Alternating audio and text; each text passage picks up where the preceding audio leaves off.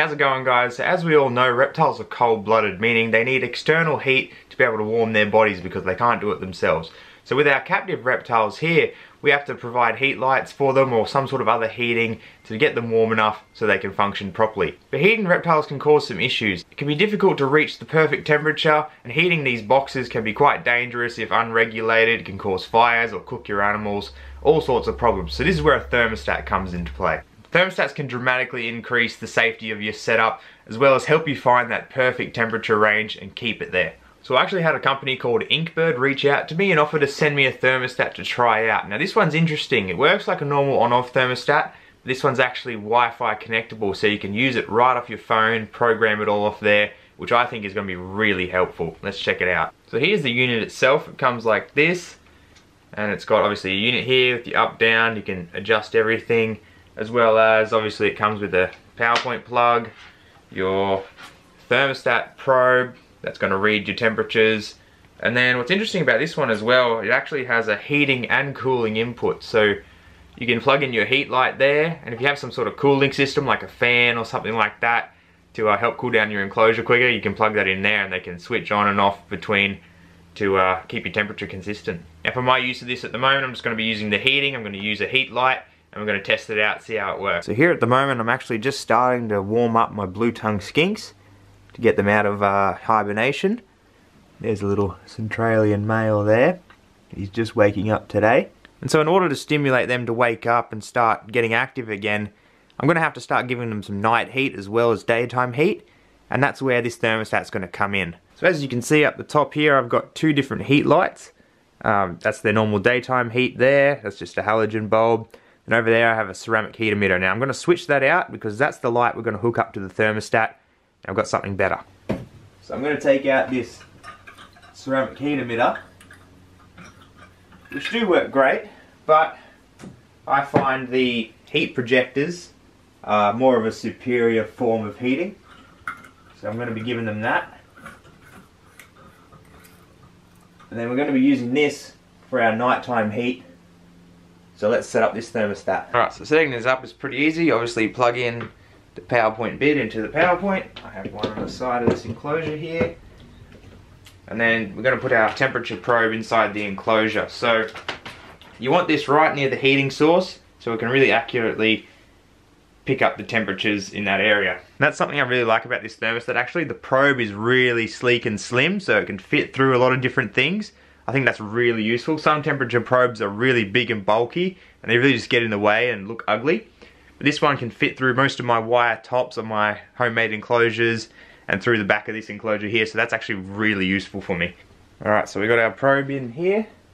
So that's going to be picking up all the temperature readings from this light to make sure it's not too hot. So from there we can plug in our lead from our light into the heating side of the thermostat, and then we're ready to set it up.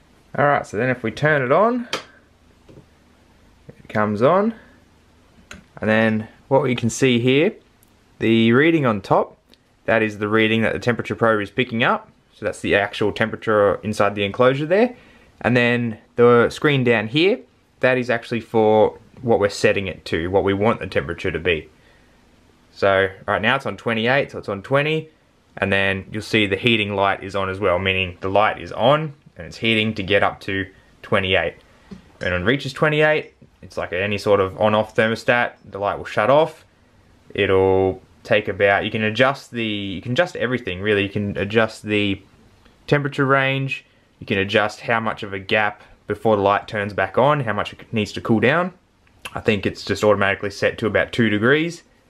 And then it'll just keep switching on and off and regulating like that. So the best thing about this thermostat is you can actually set everything off your phone. You simply download the INKBIRD app, you can connect your thermostat to it, and then you can do everything from there. So I've got it downloaded here and you can see it's all synced up. So 23.4, 23.4, and it's heating up to 28. If I wanted to change that, I can simply go into here, change it down to say 20 degrees, and you can see it just changed to a lower temperature now. So it's that easy to set and, you know, move your temperatures if you need to, which is going to be really helpful for me because I want to set these lizards up with you know, some daytime heat, and then lower it a bit during the night, and then raise it again during the day, and then slowly raising it as we come more into spring. So this is going to be very helpful, and it's really easy to use. And what's useful about this too is if you go into settings, you can actually set your high temperature values and cold temperature values, and this basically means if it goes over or under this value, it'll actually set off an alarm and it can notify you too, which is very helpful, especially if something goes, you know, very wrong. That can save your animals. So the fact that you can do everything off your phone is really good. It makes life so much easier for me, really. But if you wanted to use it like a normal thermostat, you absolutely can. It comes with this manual that helps you figure out everything if you want to use it like that, because you have to press different buttons a certain amount of times to change things. And yeah, I just couldn't be bothered with that, so I went with the app, and it's been really good. What's good about these thermostats as well is they come with a warranty, so minimum 1 year. And just to show you guys, I've actually set up this light here on the thermostat, just to show you how easy it is to change it. So it's set to 30 degrees now, it's currently heating up. And say I wanted to drop the temperature down to maybe 20 degrees, all I got to do is select it on there, hit OK, and off the light goes. Cooling. Yeah, I love it. It's so easy to do, and it works great. So I quite like this INKBIRD thermostat.